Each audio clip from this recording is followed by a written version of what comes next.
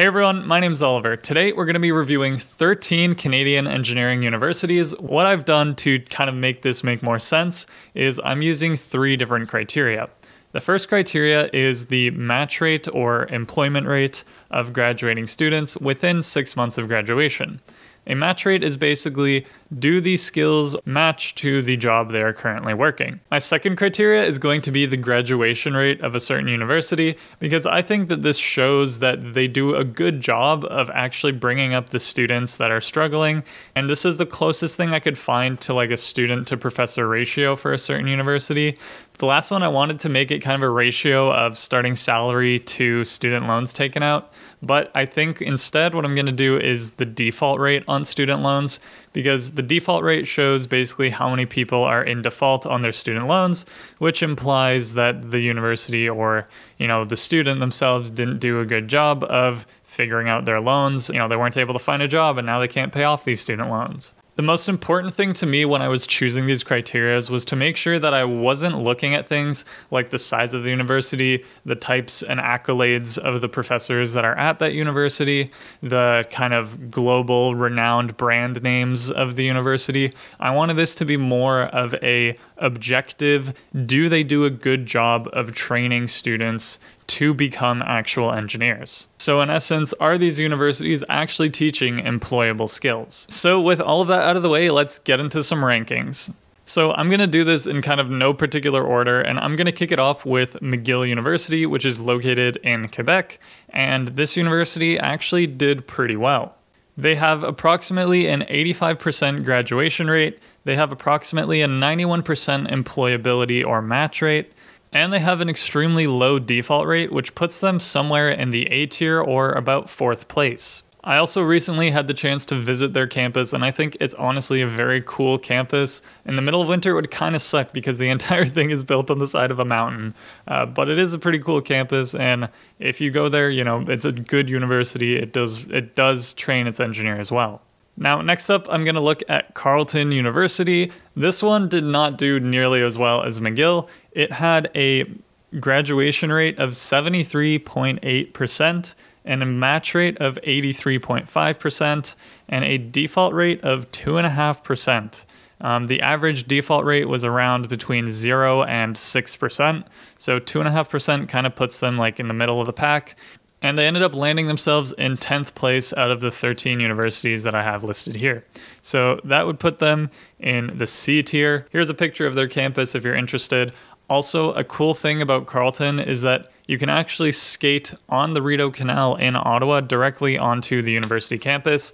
So if you've ever wanted to live like the ultimate Canadian life, Carleton is probably the place to do it.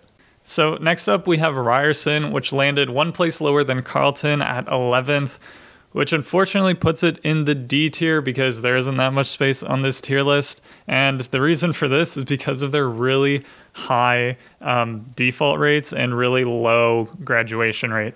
The graduation rate at Ryerson was 76%, the employment match rate was 80%, and their default rate was 2%, which put it just under Carleton University. I've personally never visited Ryerson, but contrary to their ranking here, I actually have heard good things about the engineering program there, and I guess it depends on the type of student that you are. They are in the D tier just based on these statistics.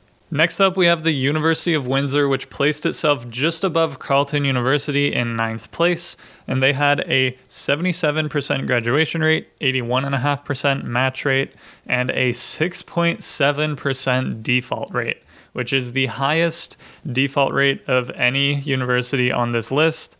I don't know why that is. I haven't dug super deep into it. I can't find jobs in the region or whatever the reason. Unfortunately, University of Windsor does not have the greatest track record when it comes to default. And now, unfortunately, in last place, we have York University. And the classic saying, if you can hold a fork, you can go to York, seems to hold true here.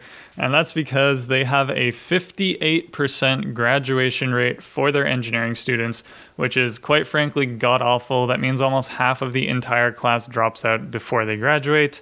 Their employment match rate, actually, they didn't have anything for engineering, and they had a default rate of 4.1%, so equally high, just like the University of Windsor. all of these universities are struggling a little bit with their default rates. And I think that the reason that they might not have had an employment match rate is because they might have had a lack of students answering this survey where I got my information from. And I'll link that survey in the description if you want to look at the information yourself. So next up, we have Queen's University, which landed itself nicely in 6th place. They actually had one of the highest graduation rates, actually the highest graduation rate, at 91.4%, which is amazing. So if you want to guarantee that you'll graduate and also have a really high match rate of 89.9%, then definitely go to Queen's. They're doing something right because their match rate is so high. So I'm going to put them in the A tier because, they deserve it. They're doing really well. They got basically first place in 2 categories. So, great job, Queens.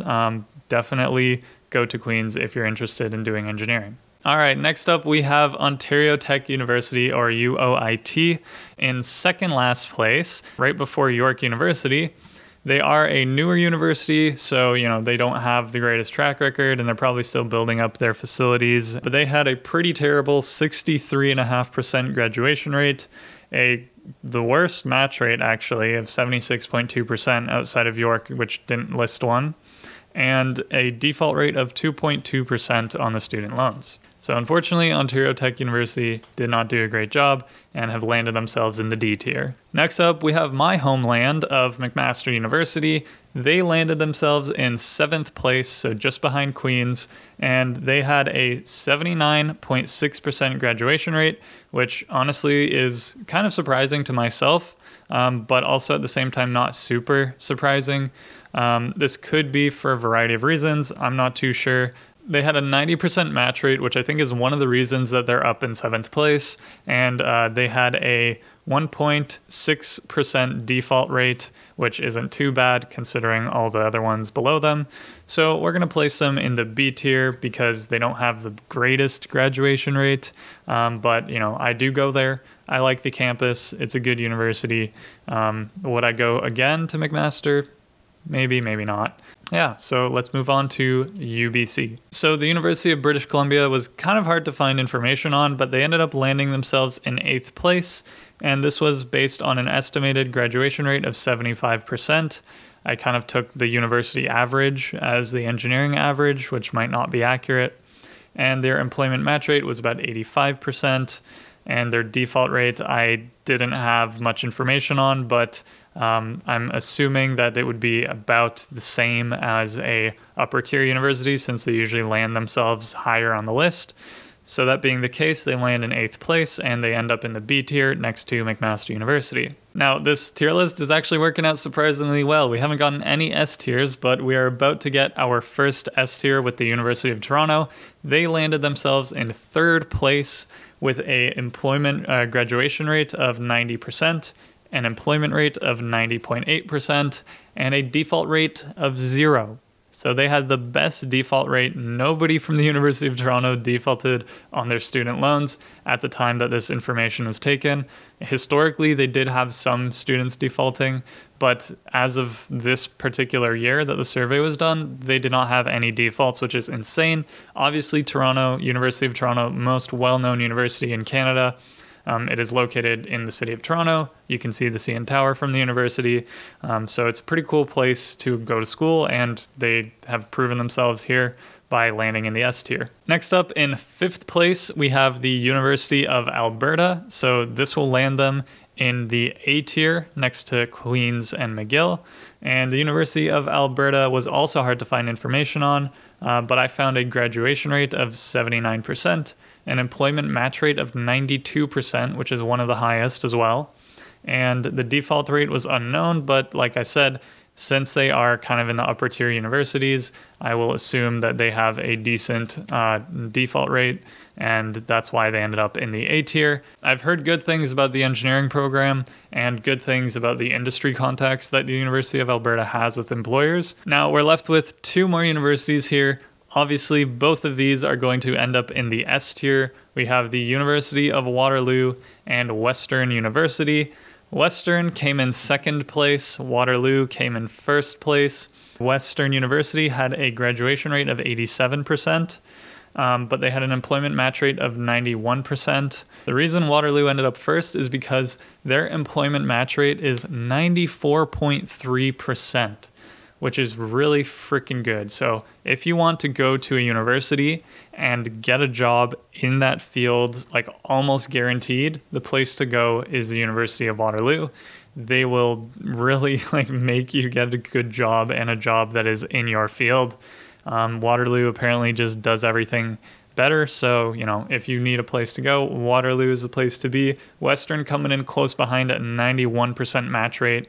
So all of these universities did a really good job. Even A and B tiers, in my opinion, are pretty top tier universities. And I'm obviously a little biased because I go to McMaster. That is my list. But the thing that I think is most important personally, selfishly, is the employment match rate for the program that you're going into, especially when it comes to engineering where you're paying thousands of dollars more than any other program.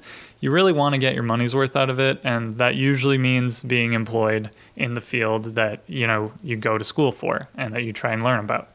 That is my 2 cents. Hopefully you guys enjoyed this tier list. If you did, be sure to leave me a like, subscribe down below, and I'll see you guys in the next video. Thanks for watching.